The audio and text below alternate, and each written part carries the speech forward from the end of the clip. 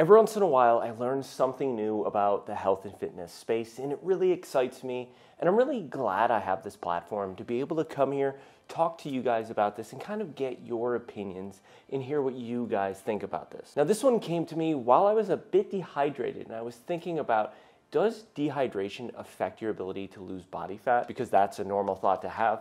But either way, I started looking up research on this topic, and I did come across a few studies that were really interesting to me, and I want to share those with you today. Consuming more water seems to be a normal recommendation when individuals are trying to lose weight. And the original thought process behind that is because you're replacing other drinks that might be sugary beverages like coffee with sweetener or juices or sodas. So of course you're going to be losing weight if you're reducing your calorie consumption. But is there something special about consuming water? Well, first I want to break this down into 3 parts. First, we're going to look at, does water lead to weight loss?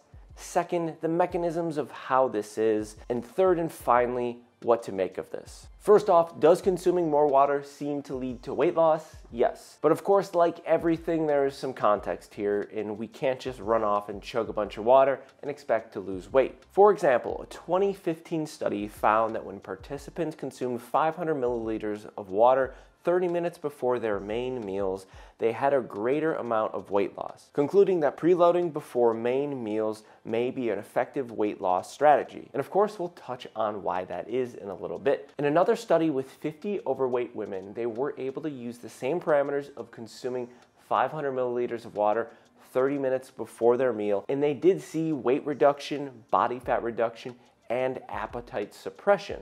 And just for context, 500 milliliters of water is basically a standard water bottle. So that meant that throughout the day, they were consuming just over 1.5 liters of water a day. Now I want to get into the second component of this, and that's the why. Why does it look like consuming more water can lead to more weight loss? And I will say the science can get confusing here, so I'm going to source things down below if you want to read through this a little bit slower on your own or get some more detailed information, so check out those sources. So the first reason here is thermogenesis. So when we're consuming water that's either room temperature or even colder, our body is at a specific temperature of, let's say, 98 degrees. Through simple physics, the water is going to be cooling our core temperature, so our body has to produce more heat and more energy to raise that temperature up. And this can be as significant as 2 to 3% increase in energy expenditure. But I think this is a bit of a weak point, because we could be consuming any 0-calorie beverage that's just cold and be experiencing the same thing. So this reason isn't really specific to water per se. And the second reason is appetite suppression. And I don't really have a lot of research on why this is, but I have a few theories, maybe simply because your stomach is already full, or the fact that as you take in more food, it mixes with the water and it gives you a more satiated feeling. I'm not entirely sure. You can check out more of that research down below, but it does seem to lead to appetite suppression.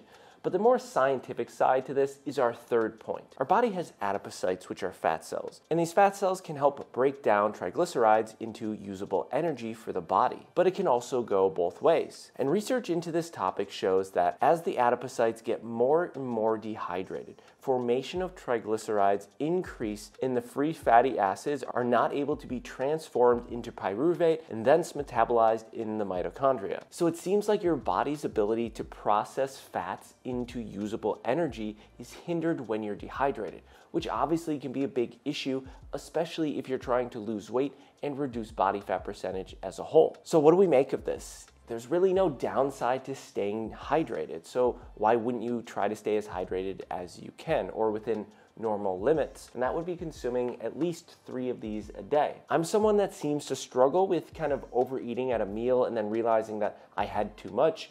And if this can help with appetite suppression, just simply consuming a water bottle before you eat your meal, then might as well give it a shot and see if it is a trick that can help you. Although I think it's important to note that regardless of all these strategies, you can still simply be over-consuming calories and still be adding weight. It's not like this is a miracle cure, just consuming water. All these little tricks can be a tool to help aid in your weight loss journey. We still need to abide by the basics, like staying in a calorie deficit, staying active. If you're someone that is trying to lose weight, this video over here are tips and tricks that I give my clients that are trying to lose weight as well. I hope you guys check that out. I hope you enjoyed this video. I'd love to hear in the comments what you guys thought. Stay hydrated and have a good day.